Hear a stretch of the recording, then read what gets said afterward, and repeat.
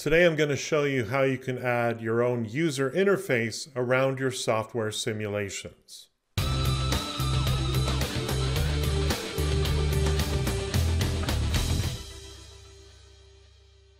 So I recently got someone on Twitter asking the following question. Is it possible to make a software simulation and resize the screen to fit inside a box? For example, on the left side, a software simulation, and on the right, some text in one slide.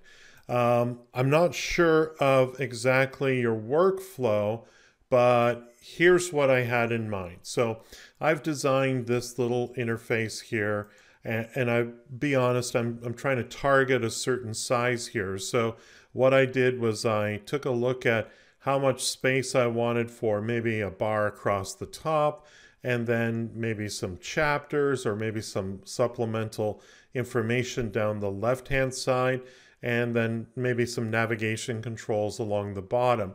So I designed this, trying to figure out a target size in mind. And I thought, well, 1,000 by 700 is approximately the size of a typical non-responsive design e-learning course, somewhere in that range anyway. I stuck with round numbers to make it easy. And then I thought, well, if I've got 50 pixels on the top and 50 pixels on the bottom, and then I have a couple hundred pixels on the side, I should record my software simulation at 800 by 600.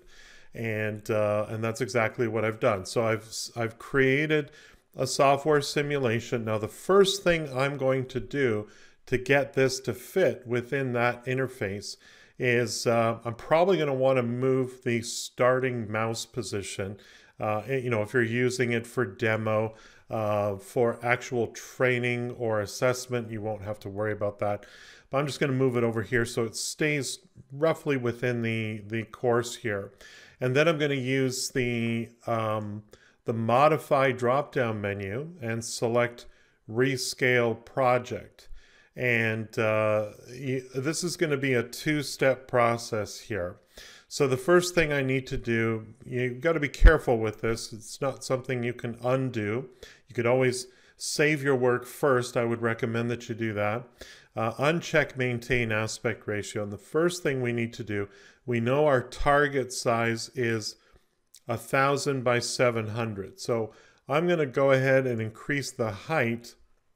I need 50 pixels above and 50 pixels below. So we're going to set this up at 700. I'm going to hit enter, but I'm not committing to anything yet. And you'll see if new size is larger, you'll see this opens up and becomes active. We're going to keep the project the same size and reposition really the objects here. So I'm going to keep this in the center. So we're making it taller first. That's going to be the first step. And I'm going to go ahead and hit finish. And again, you'll get this warning about resizing. No problem. I'm going to hit OK. So now I have those 50 pixels above and 50 pixels below. And that should work out fine. You can choose a new spot for this if you wish. Now I'm going to do it once more. I'm going to modify and rescale my project, but this time I'm going to choose a different width. In this case, we're going to shoot for that 1,000 pixels. Again, hit enter. I'm going to select Keep Project the same size and position the objects. But in this case, I'm actually going to very carefully choose center right, because that extra 200 pixels, I want it all on the left-hand side of my page. So I'm going to select that and then go ahead and hit finish. And again, I'll get the warning that you usually see when you do this. Click OK, and you'll see now I've got the space for that custom user interface. And you could, the easiest way I think would be to simply select the elements, and this could be done on a slide-by-slide basis. Or it could be done on your master slide. In this case here, I'm going to paste these on slide 1, keep those elements there. So now I have a nice looking user interface here.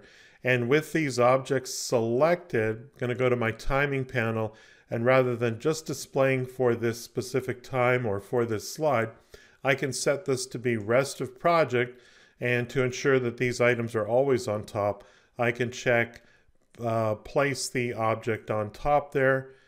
And now as I go through my course, I'll always have this customized user interface around my e-learning. If you thought this video was useful, please like and share with your colleagues. If you need help with your next e-learning project, hire me. My focus is to create effective e-learning that achieves your business goals. Visit my website at captivateteacher.com and don't forget to subscribe to my YouTube channel.